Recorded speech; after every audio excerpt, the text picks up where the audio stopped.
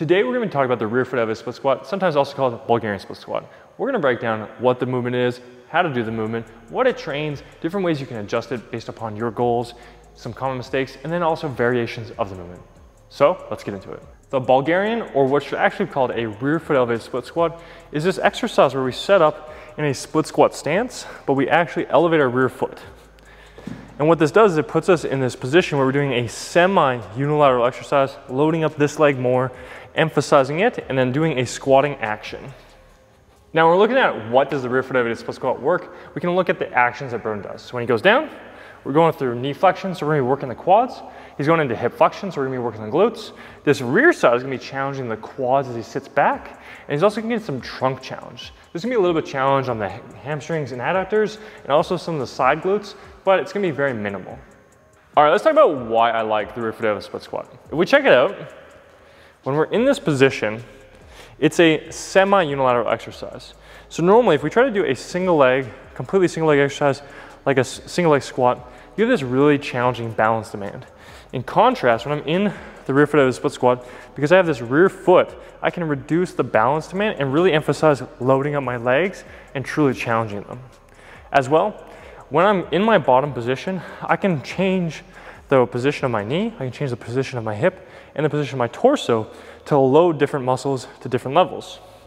So for instance, if I get set up and I want to do a little bit more glutes, I can stay more vertical shin, bend over more, and really load up that butt. In contrast, if I want more quads, I can shift my knee more forward, and I can stay more upright and really load that quad up to a higher degree. Another advantage is normally when we do bilateral movements, like a squat, it's common for people to experience this pinch in their hips. And an aspect of that is that you can't really adjust your hip position as well.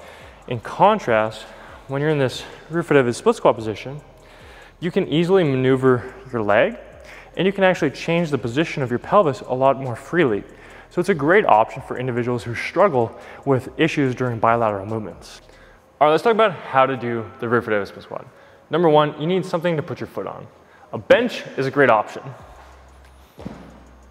Alternatively, you could use a leg roller. And then another option is to utilize a barbell and a rack. You can have a squat pad or a foam roller on the bar to make it a little bit more comfortable. Once you have your leg pad in place, the next thing we gotta do is figure out your walkout distance. To do that, we're gonna set up in place, we're gonna walk out a distance, and then start to adjust based upon your needs.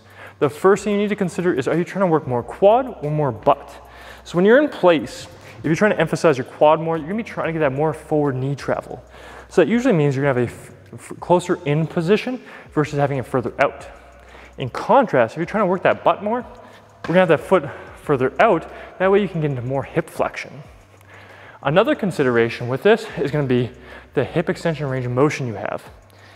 So when I set up and I'm here, as I go down, my hip has to extend. And if I don't have a lot of hip extension, particularly with my knee bent, I'm gonna have a hard time being here, especially going further out. So that's where, if you don't have a lot of hip extension, being a little bit closer in is usually better.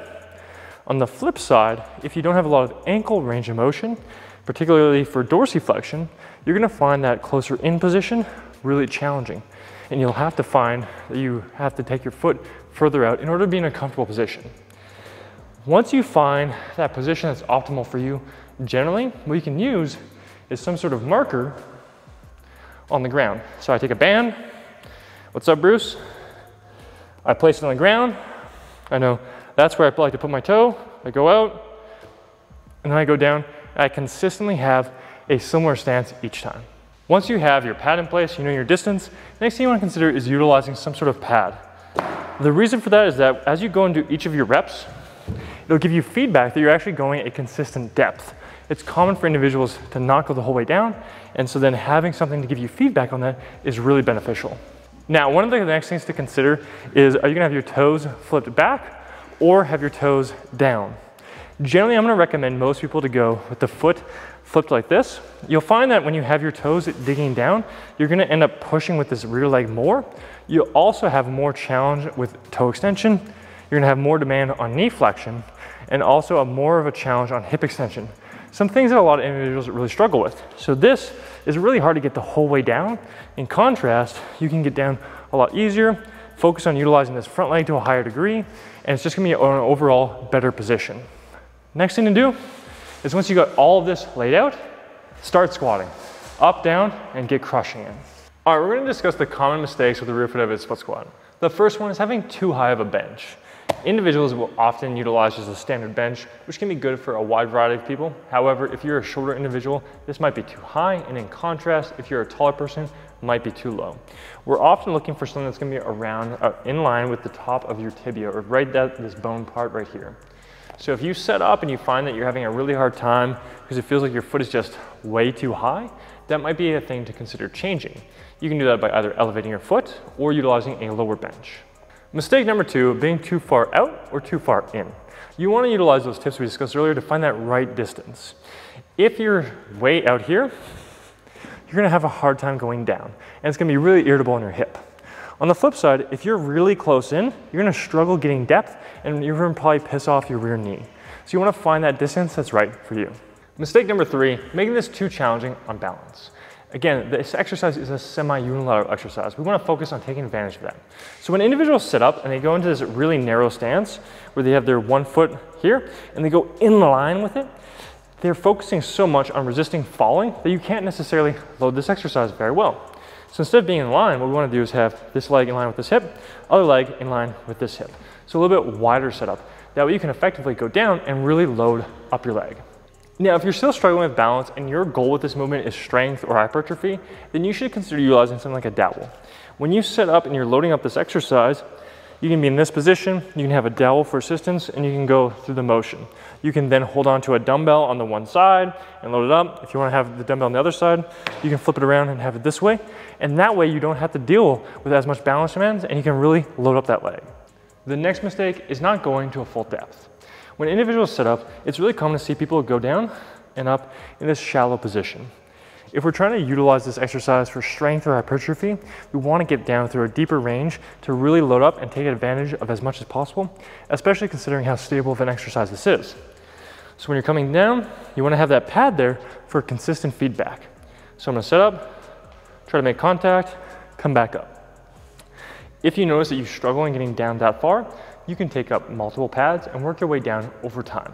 The next mistake is going too light in this. It's really common where individuals can squat a few hundred pounds, and while they're doing it, they take these really light dumbbells. Now, there's no inherent problem if you struggle with the exercise to start there. However, you should be trying to push and use a respectable weight on this. When you're doing this exercise, you want to take it seriously. So if you're someone who can back squat 400 pounds, you should be trying to utilize at least 50% of that load, since we're using one leg at a time essentially. So for an example, I can squat around 500 plus pounds. So we got just around 300 plus pounds on here. So I'm going to take this for a roll. Now there are a number of different ways that you can load up the rear foot elevated split squat. So let's run through them. The first way would be taking a single dumbbell, and then you set up to where you're in your stance and you have a dumbbell on the same side that's back. This is called an offset load. You'd alternatively have an ipsilateral load, so it's on the same side that's working. The load change is going to work your hip muscles slightly differently. You could also utilize 2 dumbbells. This will be less balance challenging, and you'll have more overall loading ability.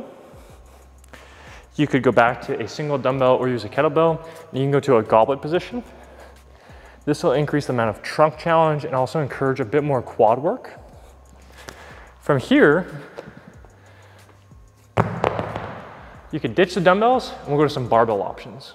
Now, barbell options are fantastic because you can increase the overall loading with them versus dumbbell options. So there's a few ways that we can utilize the barbell to set up and load this up. The first one is going to be a front rack position. So you can do that either with a clean grip style or a cross arm style.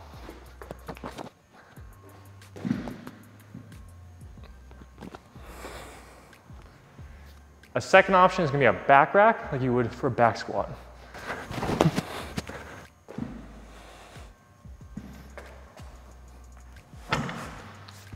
Then the last option that I like to utilize is actually a Zercher grip. This is where we hold the barbell in the crooks of our elbows. You can utilize a barbell pad for this if you find this uncomfortable on your elbow crease.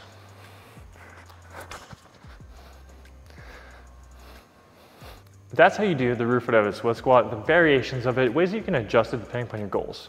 If you can't do the rear foot of a split squat for various reasons, you can experiment with doing a split squat where you keep your foot on the ground. We've got numerous videos where we discuss it. You can also do 2-foot leg variations and then some other unilateral versions that we'll have coming up in future videos.